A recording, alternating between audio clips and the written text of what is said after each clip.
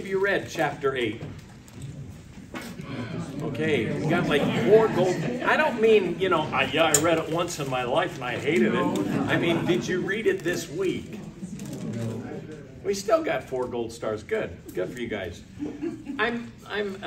You remember last week, chapter 7, Solomon kind of changed course a little bit. 1 through 6, he's being the hedonist, you know. Whatever I can do for fun, whatever I can try out, whatever's new, whatever's different. And he had the means to be able to do it in a way that none of us have ever been able to do. You want to talk about physical love? You can get married, right? I married 700 women and I got 300 concubines on top of that. Nobody's ever beat his record as far as I know. You know, you want to talk about wealth? I got so much gold and silver that silver's like dust on the ground. It's just rocks in the street. You know, I've got horses. I've got stables in chariot cities. I've got thousands of horses. Everything God told him not to do, he did, right? Multiply wives, multiply gold and silver, multiply horses. And it just wasn't good. He kept saying, vanity, vanity, vanity. This is worthless. This is a waste of time. This is soap bubbles. This is nothing permanent, nothing lasting. And I'm bored. And I'm, what's the word I'm looking for? I guess bored. It's what my grandkids always say. I'm bored. My gosh, you've got 1 billion toys. I know, I played with them all. Somebody once said, can you imagine a little girl having the entire Barbie Playland collection? You had it? Wow. And how long were you interested in that? Years? You're different. Most kids get the toy. I watch my grandsons on Christmas and it's like, I got a toy, and 2 days later, maybe 1 day later, it's like, what else we got? You know? What else is there? Is that all there is? And that's where Solomon is. Is that all there is? There's got to be something more to life. So he kept on trying. You remember building projects, gardening projects, writing books, having the best bands in the world come to his house for parties and entertainment and everything else. Doing everything he can to try and fill that empty spot in his life. Now, he knew who the Lord was. He had a relationship with the Lord. But we see that he's moved away from that. He had that when he was young. We also see in Scripture that it was wives who had moved him away from that relationship. And he warns us about that, being very careful in the book of Proverbs and as well as Ecclesiastes. You know what? There are wonderful women that God uses mightily, like the Proverbs 31 woman. Also, wisdom is personified as a woman in the book of Proverbs. But there's also the other woman that we find in the book of Proverbs who will lead you away from the things of the world, from the things of the Lord to the things of the world. And he's saying we need to be very careful about that. But sometimes when I'm reading this, I'm thinking I'm all by myself. Nobody wants to read this book. That's why I asked who read it, and I'm glad to see you raised your hands, because it's good to know that I'm not alone. Other people are slogging through this in certain ways, right? And we're going to get through the book. We're continuing our chapter by chapter, verse by verse study of the book of Ecclesiastes. And for a lot of people, this is just a depressing experience. Man, this guy is just, somebody called him Debbie Downer. And he's just depressed about everything. He's frustrated with everything. He's not happy with anything that's going on. And others think this is totally pessimistic. Why is this even here? Do you know the early rabbis who wanted to put Bible or books in what we would call the canon? I'm not talking about the Christian council to put together the Bible we have now. I'm talking about Jewish councils. Many of them thought, we don't need this book in here. He's not really talking about God. He's talking about life under the sun. And this is depressing and this is horrible. So let's get some more exciting books in here. We've got stories with wars, and we've got stories with triumphant battles and wonderful kings and horrible kings. It's like drama. It's like daytime TV or something, you know, Telemundo. But there's other people who think that Solomon really has got something here. You have to remember, he's a very intelligent man. And he's just right now going through all the things he can possibly go through and thinking about those things in life. He's admitted that life does seem meaningless in many ways, or at least that the plot isn't immediately clear. And that's why he's still looking. he still wants to find something that's worthwhile. Now, when we started chapter 7, he moved away from that hedonist position where he was just trying to find everything good, and he's moved into a moral position. He's a moralist, and he's going to do things right and proper and acceptable in society. But he's also finding out that is not meeting the need. That's not filling the blank. It's not taking care of that emptiness inside of him. And so he still continues walking around under the sun, and under the sun means without the Lord, because the Lord is above the sun, in the heavens, seated in heavenly places. He is under the sun looking for fulfillment. And you and I all know that fulfillment does not come from things of the earth. But Solomon had to prove it, and he had the means to do that too. So he wants to show us wisdom is good, but by the end of the chapter, he's also going to express that it has its limitations. I'm a wise man. I've been known as the wisest man in the world, but I don't know everything. I can't find out everything. And we mentioned before about how when you start learning things, if you get into one field of study, the more and more you learn, the more and more you realize you don't really know, because it keeps expanding. There's so much more to know. Now, the first 4 verses here are about wisdom, and the wisdom in obeying the king, honoring the king. And it seems a little self-serving as you first look at it, because he's the king, right? So I'm telling you, it's a good thing to obey the king. I'm the king, you should obey me. It's a good thing to honor the king. And since I'm the king, you should honor me.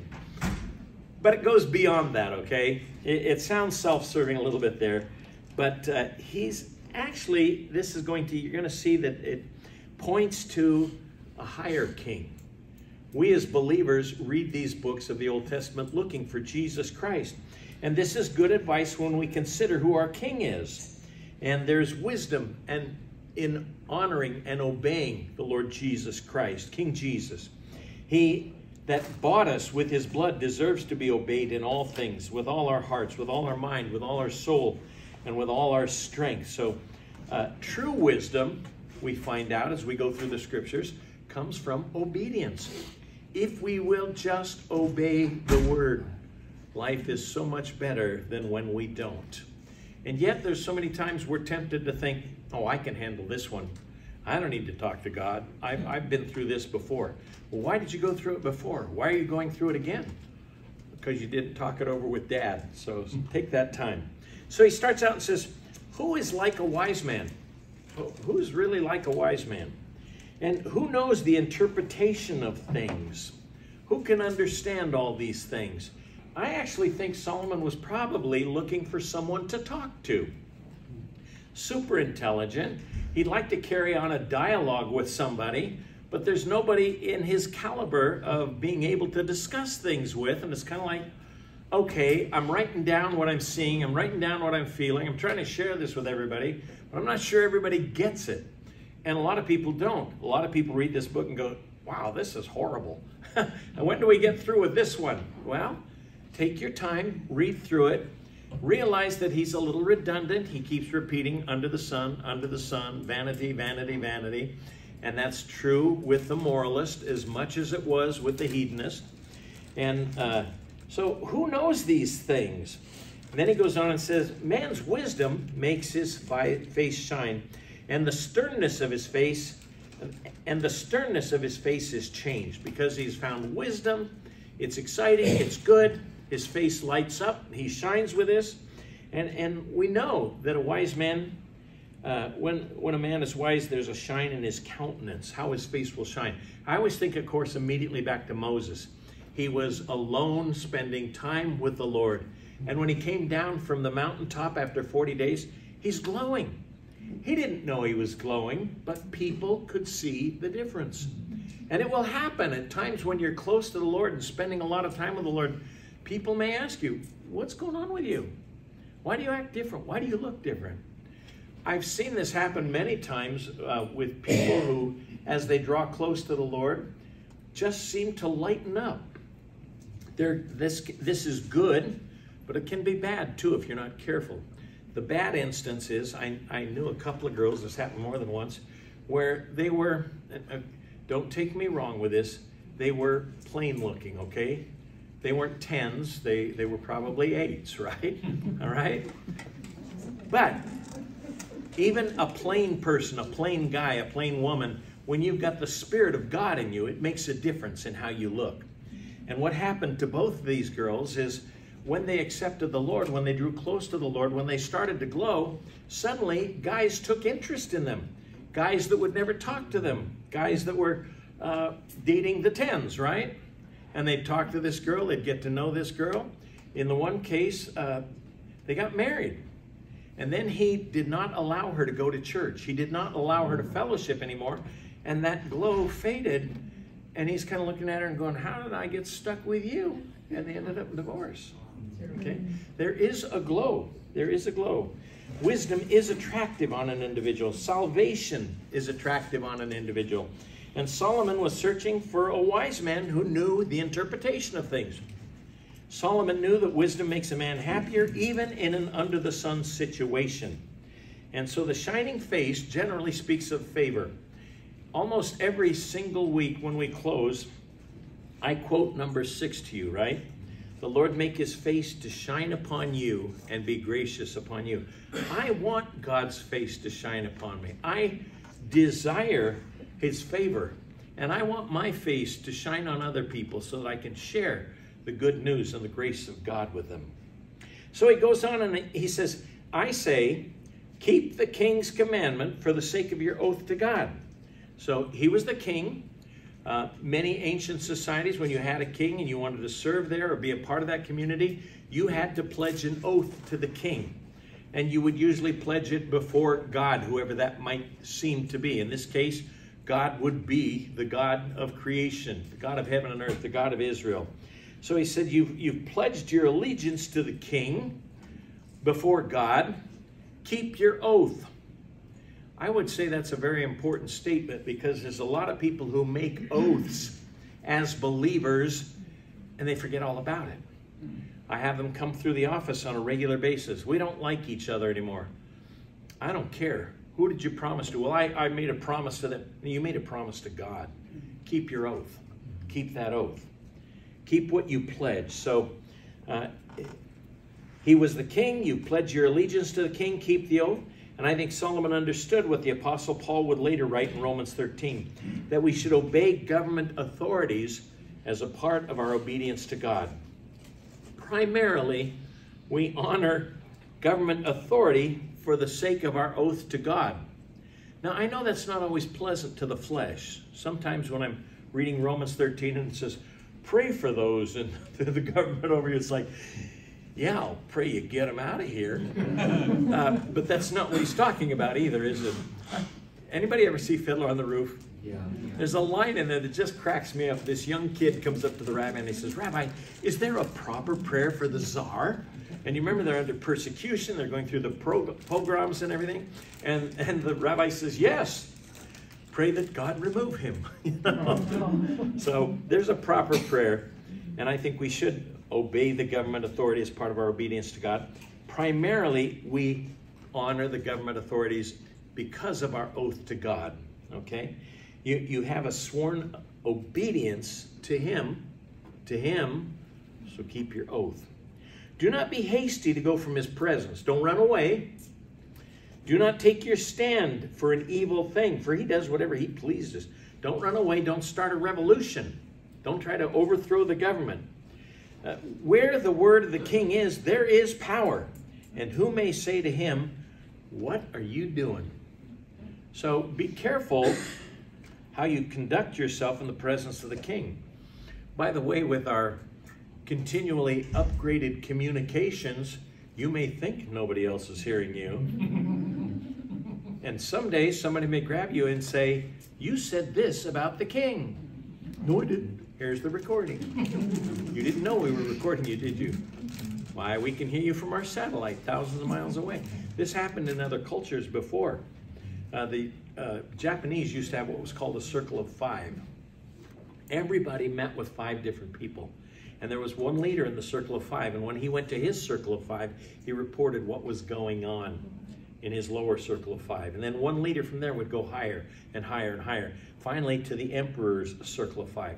The emperor would know within one day if somebody said something derogatory about him, and that person would be dealt with by the next day. So it's an ongoing thing. Be careful how you conduct yourself. The king stands as an authority, and in that sense, he's sovereign. The sovereignty of the king also speaks to the sovereignty of God. Paul says, "But indeed, O man, who are you to reply against God? Why have you made me like this?" We can't do that. We can't ask that. And by the way, he does hear us immediately. He doesn't need our modern-day communication system. So we have no reason to question him or ask him what he's doing. He is the king. I like to say, he's God, you're not. Let your words be few. So these first verses are saying, if you want to be wise, you must submit to the king. Romans 13 tells us that those who are in authoritative positions over us nationally are ministers of God, and the sword is used by the Lord.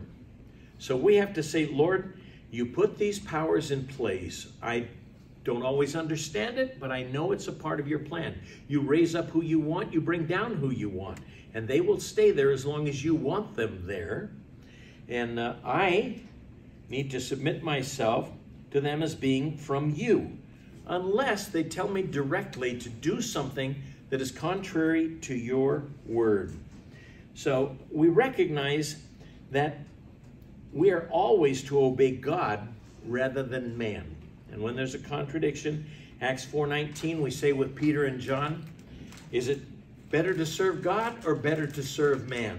And of course the answer is better to serve God. I'm going to do what God tells me to do first. So Solomon is saying it's wise because ultimately, if you're patient and if you keep your word and you don't rebel against the king and you don't cause a revolution against him to overthrow him, there is coming a time, and he's going to say this again, there's coming a time when judgment comes into play. Now verses 5 through 9, he goes through some reasons for wise living. Verse 5, he who keeps his command will experience nothing harmful. If you're not trying to raise a rebellion, then nobody's going to come after you. God will protect you. God will watch over you. A wise man's heart discerns both time and judgment. So keep the commandment. It's for your benefit. It's for your blessing. Again, God has a plan. Good will come to those who obey and honor the king. Even if it doesn't come from this present society, God is watching over his own. Our king commands you because he cares about you, and his judgment is always in his timing. Lord, this is unjust. Why aren't you taking care of it? Oh, I am, just not in your timing. So it's always for our benefit. And a wise man's heart discerns both time and judgment. A wise man will figure this out. God's in charge. And I think it's wisdom when people come up and go, do you see what's going on around you? You see the world's falling? Yes, I know. I've said before, we read the book. We know how it ends. Focus on the Lord. Keep your eyes looking above. Look up, look up. There will be judgment in due time. So don't freak out and don't be uptight or frantic. Things will ultimately be worked out by the Lord. We need to know when and what to speak by discerning the results. If I say this, what's going to happen to me? If I do that, what's going to happen to me? That's wisdom. Think about it. Let's just focus on the Lord and do what he wants me to do. Say what he wants me to say. He goes on in verse 6, he says, because for every matter there's a time and judgment, though the misery of man increases greatly. I'm sure some of you have read that and thought, that's right. As our government does what it does, I'm getting more and more miserable. Why? Gas prices are higher, food prices are higher, my money's worth less. That's not exactly what he's speaking about here. It takes time for judgment. It takes time for justice to come. But wisdom knows that Solomon first poetically explained this to us in chapter 3. There's a time for every season under heaven, right? And a purpose for everything. Now, when you don't realize that God's in charge, or you're not focusing on the fact that God's in charge, you can grow impatient.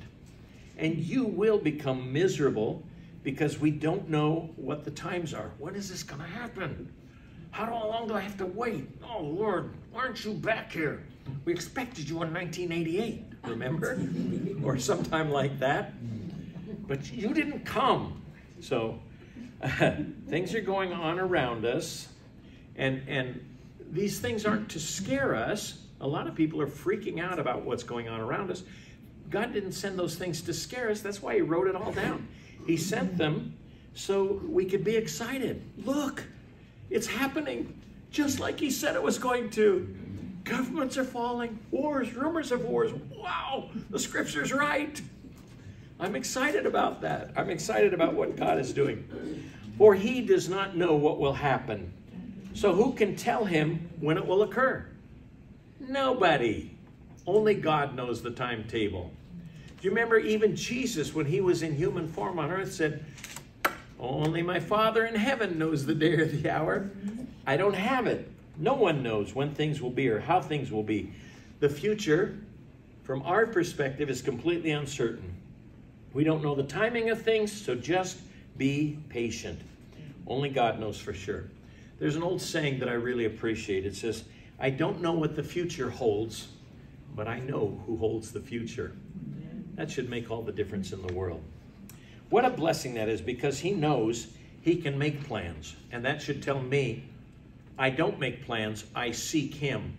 Lord, I can have tentative plans. Lord, I've got a day timer. Lord, I've got stuff on my calendar. But Lord, is this where you want me to go today? Is this what you want me to do today? Is this your plan or is this my plan? I want to do your plan, Lord. It's always more fun. The first time I went to Israel, I was backpacking with a friend, and we had it all laid out. We knew where we were going to land. We knew we'd written letters to hostels and had places to stay, and we're going to this place, then we're going to this place, and it was all worked out. We're going to take a 3-week swing around the north and a 3-week swing around the south and spend time in Jerusalem. And we got there and it was like, that's out the window. None of it fit. None of it worked, because it's like, today, Lord, what do you want us to do? We couldn't get out of Jerusalem for almost 3 weeks. There's so much to see there. But the way we saw it was going, sitting, reading the word, praying. And boy, miraculous stuff would happen. People would come up and meet us and greet us and take us home for dinner. And feed us, not take us home for dinner. They would feed us, okay? Had some wonderful meals and wonderful fellowship there. But it was so freeing to know that your day was being planned by him. So we could have tentative ideas. Maybe tomorrow we'll go up to the Sea of Galilee. Maybe we won't, but it's okay, because it's in his hands. Wouldn't it be wonderful if everything in our life was that way? Let it be in his hands. Who knows? He knows. He does not know what will happen. So who can tell him when it will occur? Only the Lord can. So verse 8, this is an interesting verse. No one has power over the Spirit to retain the Spirit. No one has power in the day of death. There is no release from that war. That's an interesting statement, isn't it? What's the war? The battle of life and death. How long can I stay alive? How long do I want to stay alive? How long can how can I get out of here? Can I shorten that time? Can I off myself? Well, no, that's not a good plan either. You know, he's in charge here. No one has the power in the day of death. There's no release from that war, and wickedness will not deliver those who are given to it. So no man has power over death, and when the time comes for you to die, you don't have any power over your spirit to retain it. Think about that for a minute. You're laying in the hospital bed or even laying in bed at home, and you know you're going to go soon, and you go, I don't want to go. I'm not through yet. I haven't finished cleaning out those boxes in the garage. Well, tough. Your kids are going to get stuck with that. You know? Because you don't have power over your spirit to retain it. I've heard people say, I'm not going to die. I'm going to keep... That's probably one of the problems with youth. We all think we're immortal and we're going to live forever. And that's why we do dumb things, you know, extreme motorcycle riding and stuff like that, because, hey, I'm going to live forever. True, you are, but your physical body has limitations. human limitation. You're gonna die. Nobody wants to hear that. And the only one who exercised that kind of power over his spirit was Jesus Christ. We read when he was on the cross, he bowed his head and released his spirit. Can you see that? Jesus goes, okay, you can go now. But he also had the power to pick it back up again. We actually read in the book of John, it says, therefore my Father loves me because I lay down my life that I may take it again.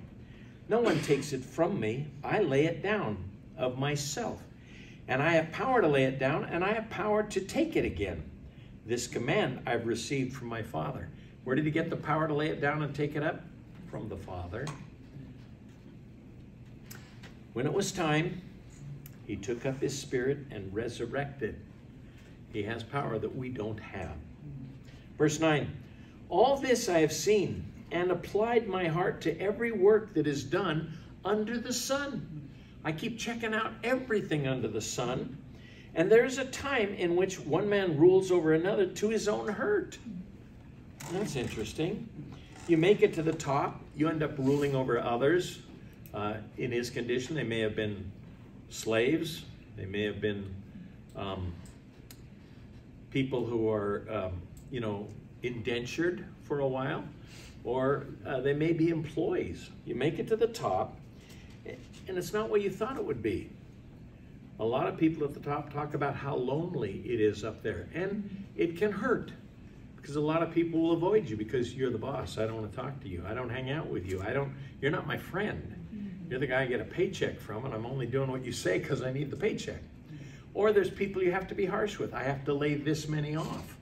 I have to tell these people, you don't work here anymore. I have to be the one who goes and says, you're not doing your job right. Well, that's never fun. It hurts. Or there may be people who say, I don't like your company and I don't like you. I'm leaving. Well, that hurts too, even if you're a tough guy. So the preacher says, I've been there. I've seen this. I know what I'm talking about. And even though I have wisdom, wisdom doesn't answer all the really big questions.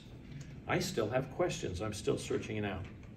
And I saw the wicked buried, who had come and gone from the place of holiness. That's interesting. They were forgotten in the city where they had so done. This is also empty. This is also frustrating. This is also driving me crazy. I see life moving on, and soon people are forgotten. They just all die. Doesn't matter if you're wicked or evil or righteous, you die. And everybody forgets you.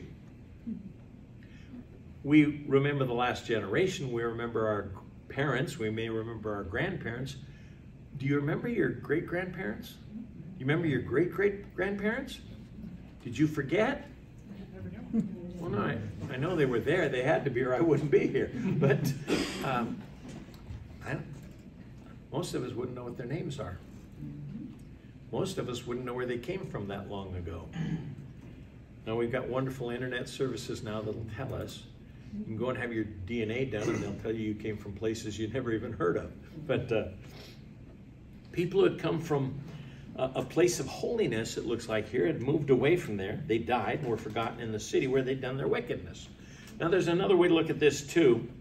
They had done good, then they did bad, then they die, and everyone forgets the wickedness and the evil. Have you seen that happen? A media star may have done some horrible things, may have made some horrible movies, may have brought about some horrible thinking. I can think of a lot of musicians who have written songs that encourage people to do anti-biblical things, I'll put it that way, okay? And they die, and everybody goes, oh, he was so wonderful. Yeah, he led a lot of people into rebellion against God, caused them to sin. I know, but boy, he sure could sing, couldn't he? So they end up on the cover of magazines, and they end up with giant memorials and celebrations. We don't celebrate the bad things people do we? I've been at, I'll call them funerals, where people have died and their walk with God is questionable, if at all. And there always seems to be somebody who wants you to say something good. Would you say a few good words? I don't have any good words. This guy was nasty and mean. And you don't want me to get up and say that. I've often thought, what do you say when you're doing a service for an unbeliever? Well, you all knew Joe. He's cooking in hell right now. You can't say that. We got to think of something good. He loved his dog, you know. And people say stuff like, he was a good man. No, he wasn't. No, he wasn't. But you'll hear it.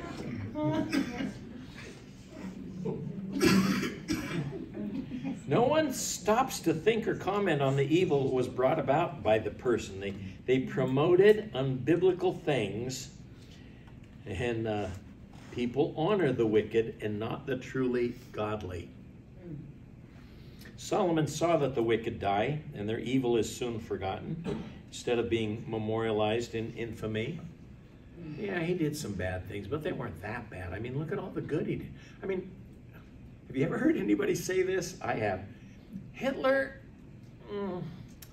but he built the Autobahn and the freeways in Germany. He pulled the thing out of a complete financial devastation. I mean, he brought the economy back. He did some really good things. Really? No. He was an evil murderer. Would God love him if he repented? Yeah, but he didn't. So, Solomon saw that the wicked died and their evil is soon forgotten. With this under the sun premise, Solomon is in despair that the wicked are not punished after their death. They just do bad, they die, everybody thinks they're great, and that's it. See, Solomon is still looking under the sun. He's not looking at eternity. We know something happens to people after eternity. We know there's life after death. He says this because in verse 11, the sentence against an evil work is not executed speedily. Therefore, the hearts of the sons of men are fully set in them to do evil. Men think they can do evil and get away with it. Because it's not judged quickly, men are prone to evil. Speaks of a hardened response made to the mercy and forbearance of God towards them. Man's godless ingratitude is as deep as the mystery of God's love and patience. Why would God continue to be patient with these people? Why would God continue to be patient with me? But he is. One of the common mistakes that people make is that of interpreting the nature of God. One aspect of God's nature is his tremendous patience with rebellious man. Many of us know that personally, but we can always look and find somebody more rebellious than ourselves, can't we? I'm bad, but boy, he is really bad. God is exceedingly long-suffering. God puts up with so much, and he doesn't strike immediately.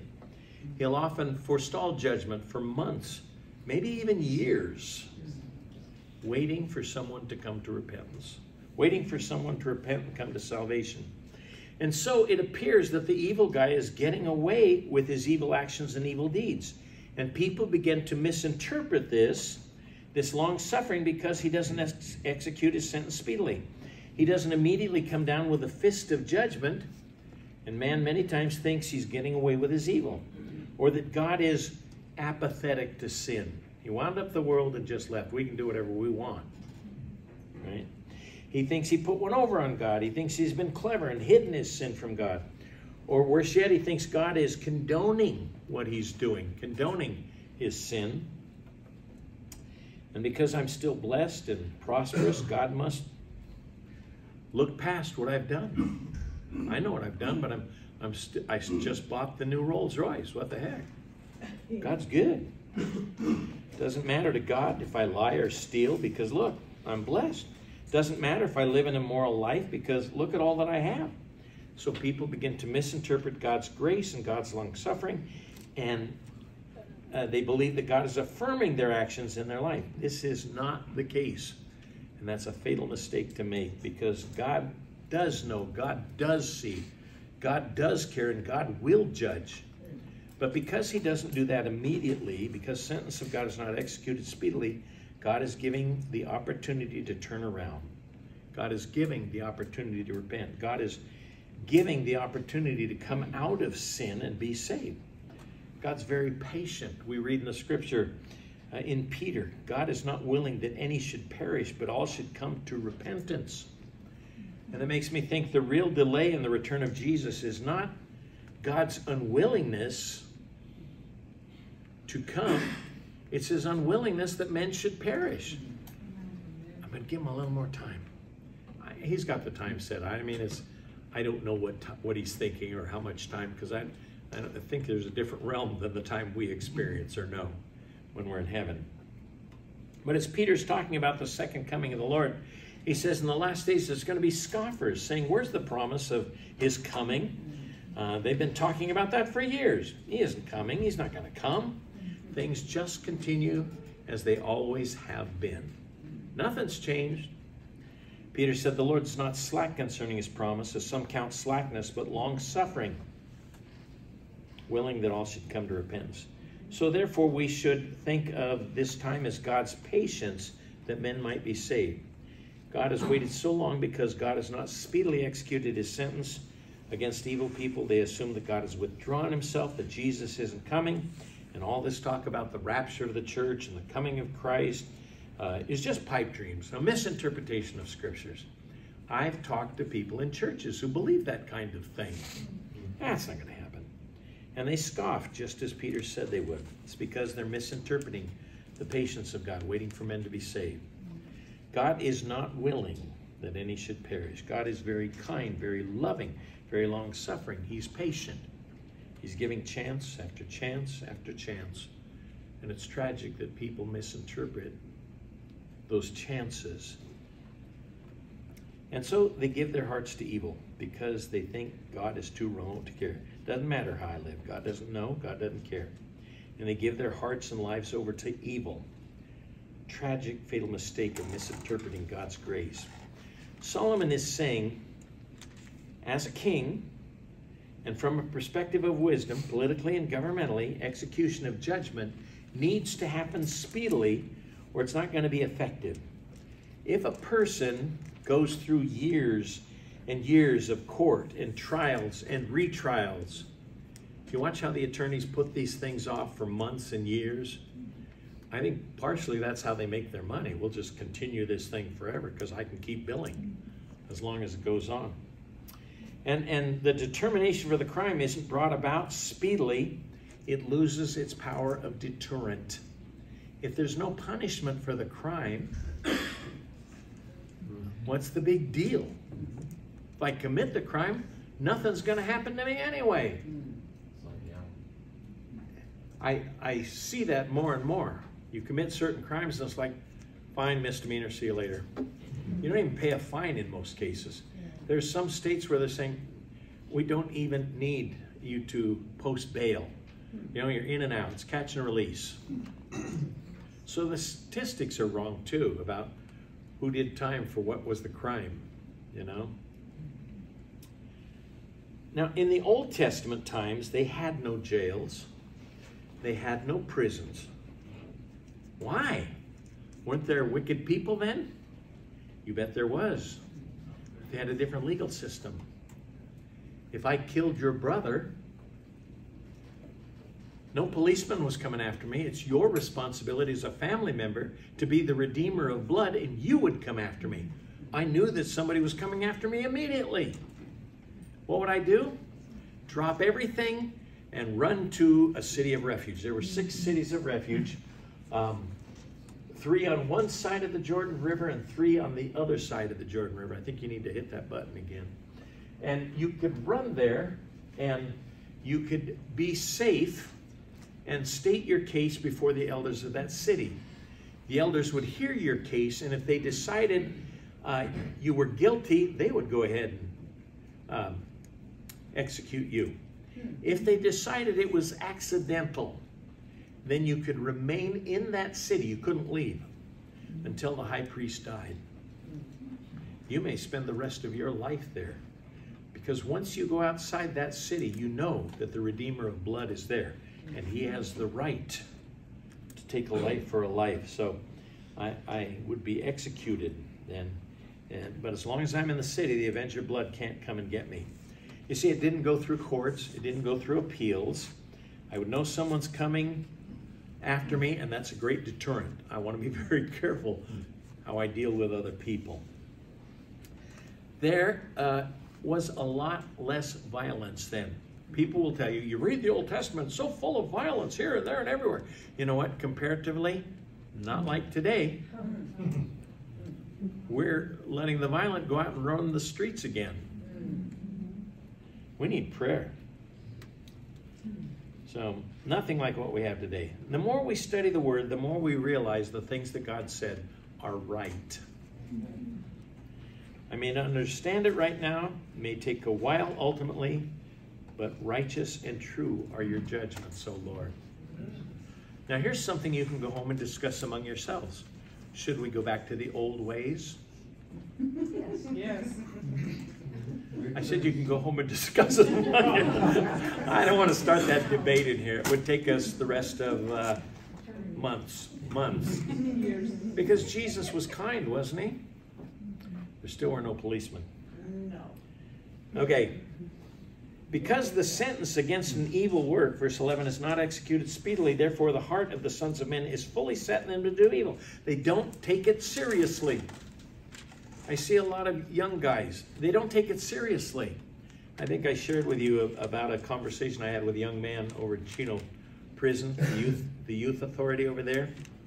And I said, what are you in for? He goes, murder. I said, really? How long are you in for? And he goes, 5 years. If you're a minor, 5 years maximum, 3 years in good behavior. For murdering somebody. I said, how does that work? And he goes, well, I'm not saying that I did this, but I can tell you what I've heard a lot of people say.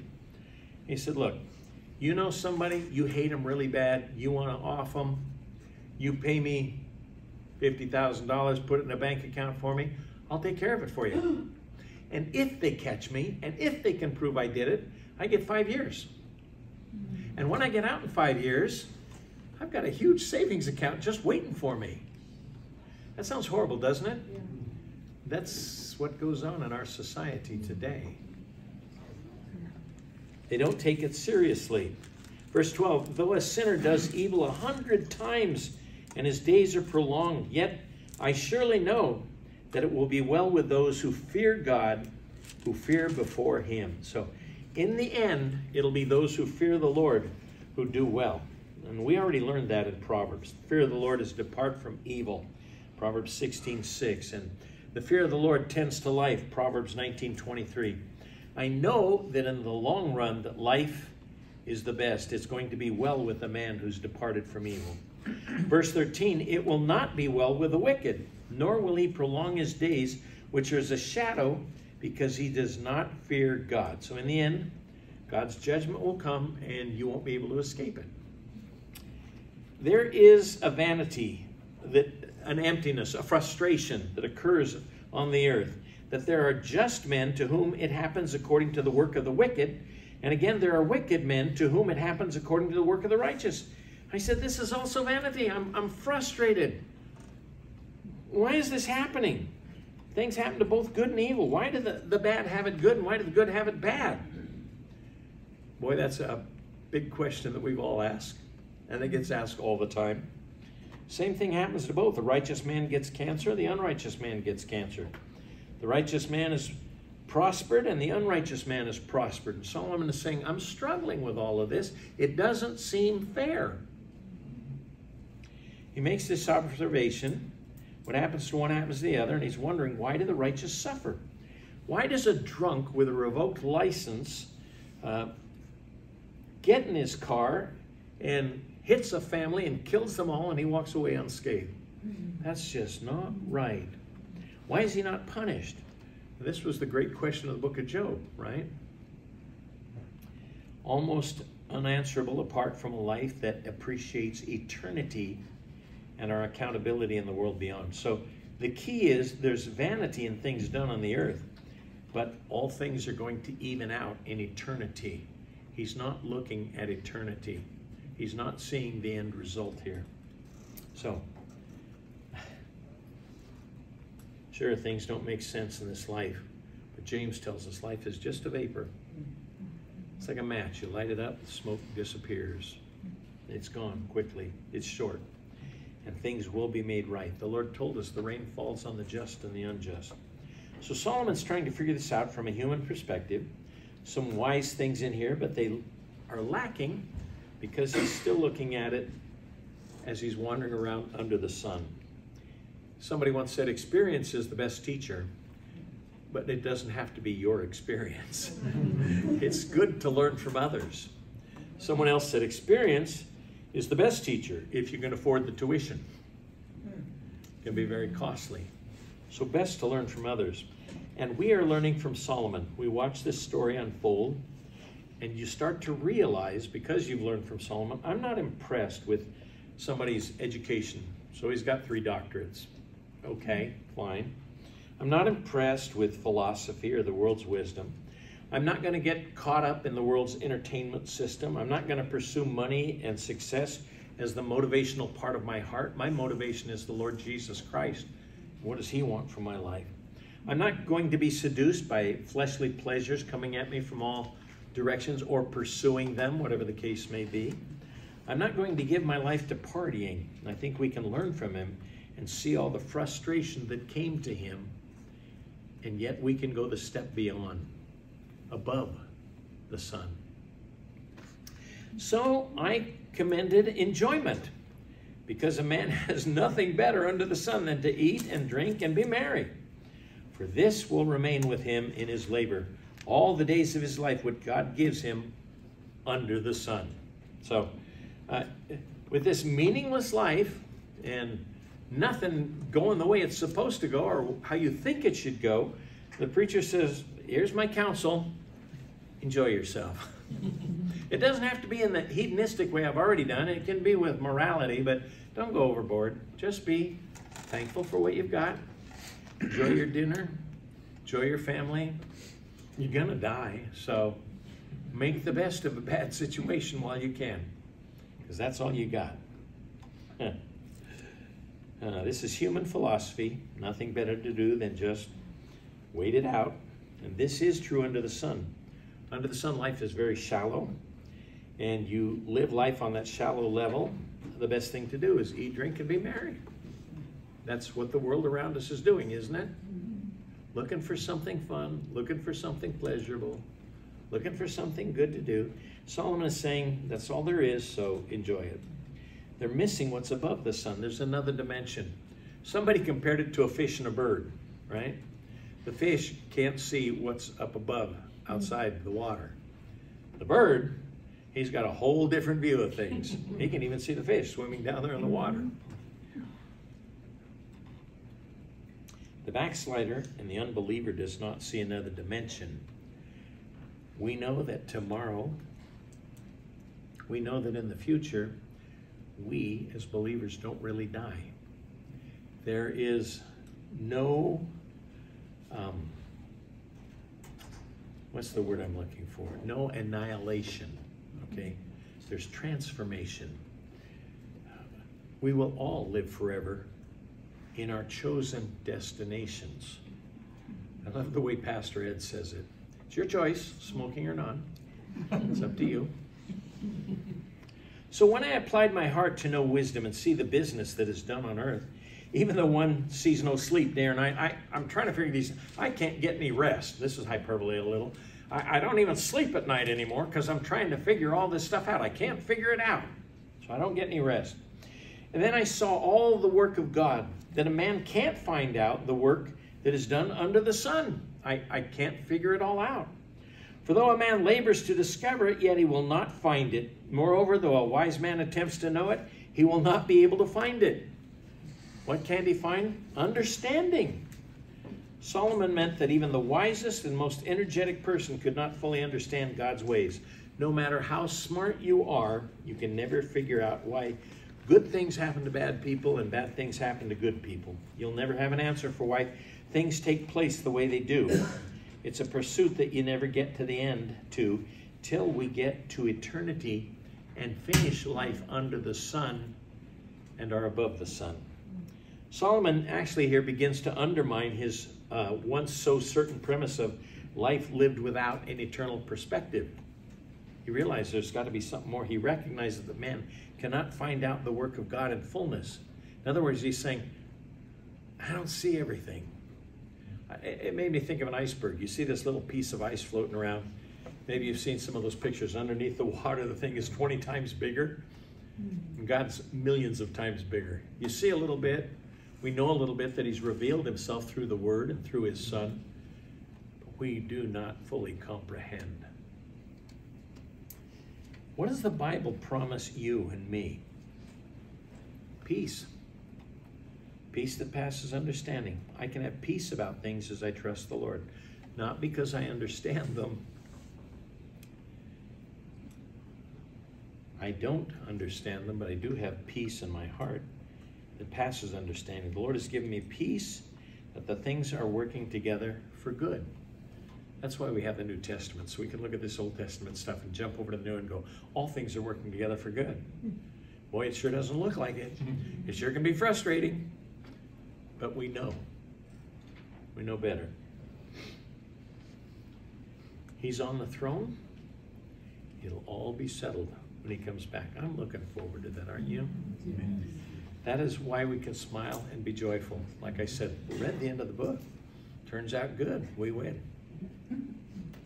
Solomon's frustrated, and we know that all he needs is peace from God. Would you stand with me and let's close with a word of prayer.